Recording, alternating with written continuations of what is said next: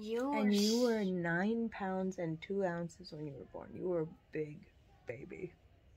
9 pounds? That's big for a baby. Whoa. I know.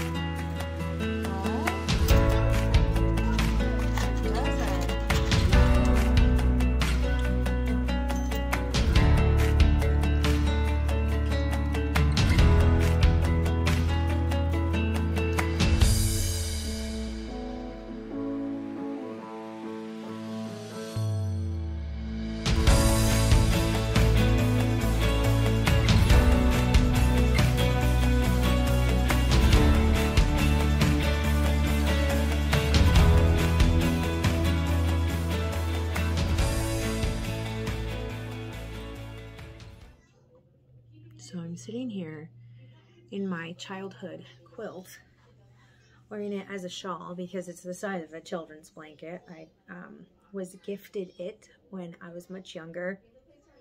I think it even has the year on it somewhere. 1993, which means that I've had this for almost 20 years, which is hilarious. I did not make it. In 1993, I was 7 years old, and my mom signed me and my older sister up for a quilting class, which was very sweet of her. And the lady who was teaching us the quilting class, I remember that she had this great organ in her place and some really pretty things. Oh, okay, I'll put it back up in a minute. Thank you.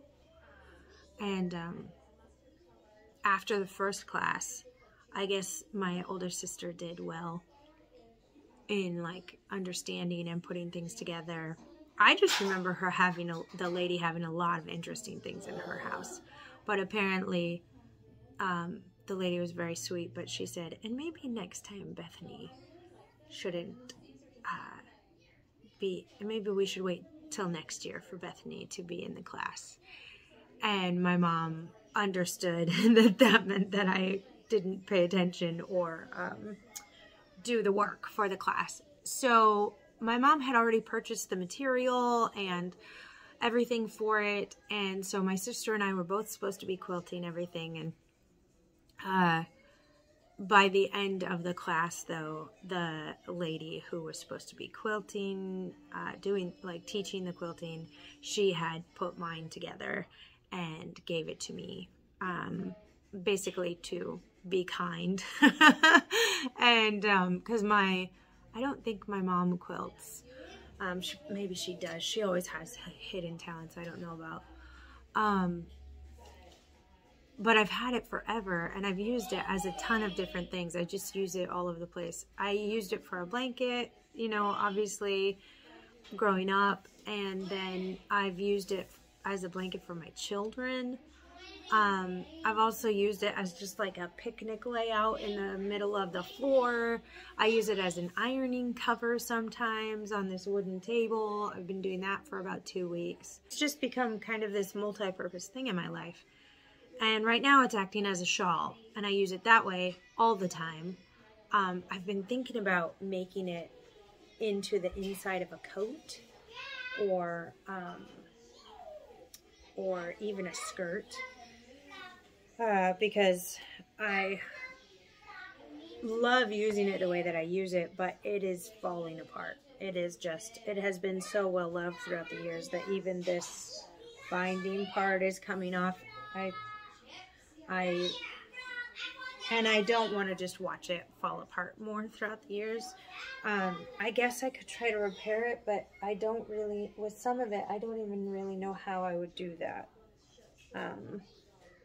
So I've thought about, and honestly, 20 years of a well-loved quilt is pretty great, especially when it belongs to a child at the beginning. So I've been thinking about that, how to repurpose it basically as like a quilted lining for something, because I think that would be fun to have a piece of clothing that's very simple on the outside but then has this on the inside, and I'm just the only one who knows about it and things like that. So I'm wearing it as a shawl because this window is so drafty, so cold, not insulated well. Ugh. And so I'm trying to finish these 3 bonnets and having a hard time because I'm just trying to conserve energy by not moving. And hopefully my shawlography will be done soon. I'm thinking about just bringing it with me. Even though I'm using it as my Advent knitting, I'm thinking about just knitting on it tonight for the 2 hours. Because maybe I'll get a few stripes ahead if I do that. What I should really do is bring those socks for my sister-in-law. That's what I should really do. And get those heels done. Because then the sock will be halfway done. Like 2/3 done. But I need to get those off to her soon. Or she might not get them before Christmas. So anyway, I'm feeling a little warmer now, so we're gonna finish this. Oh my goodness, I'm not just on the struggle bus, I am driving the struggle bus right now with these last few bonnets. I really was sitting here like, well, I don't know, the order said 8 and I'm making what, 4, 7,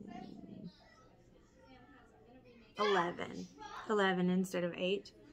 So I could just finish off 1 more and be done with the order. But I'm so close. I'm so close to being done.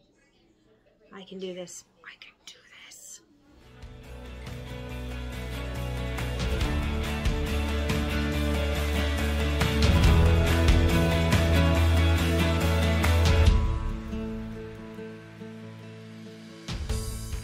Okay, I'm gonna go to the post office and send these bonnets. Woo, they're all done, and the tree skirts.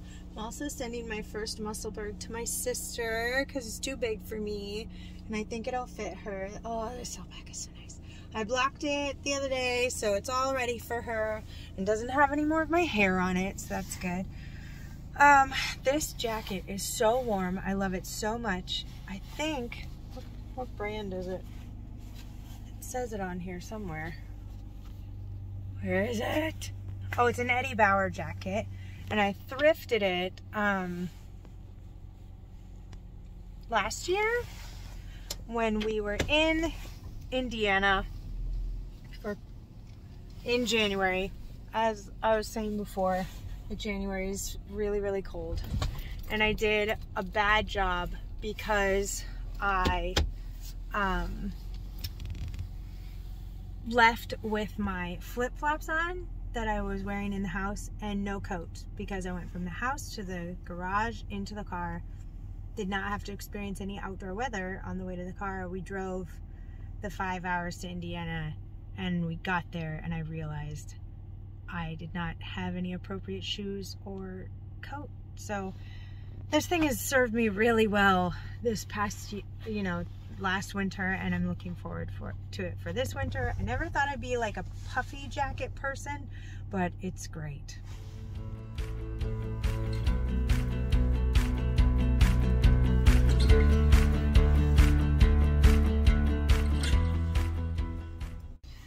All right, post office is done. Now I'm gonna go into this place. It's called Briar Bean. If you're around Clarksville, Tennessee, then it's near you. It's in Clarksville. I am gonna go check them out. They're a coffee and tobacco shop. So let's see what we find.